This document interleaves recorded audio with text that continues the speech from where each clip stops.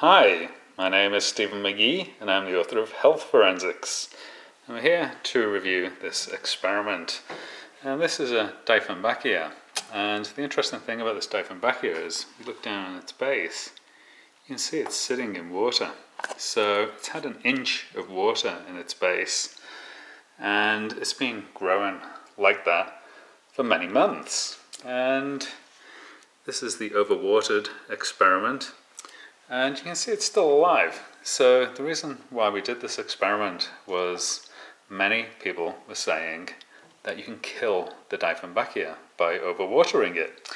And certainly this experiment is saying that that's not true, because this Dieffenbachia has basically been sitting in a swamp and it's still growing. It hasn't died and it is growing, and it's showing the usual growth rate of my controls. So it's got the very small pattern leaves that my controls get.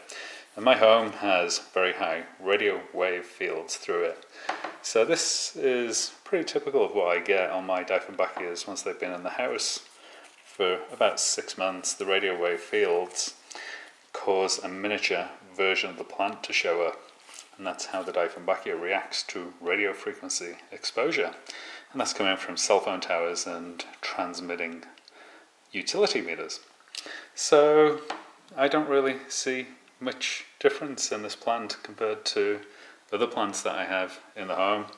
And I have to conclude at this point that you cannot overwater the Dieffenbachia.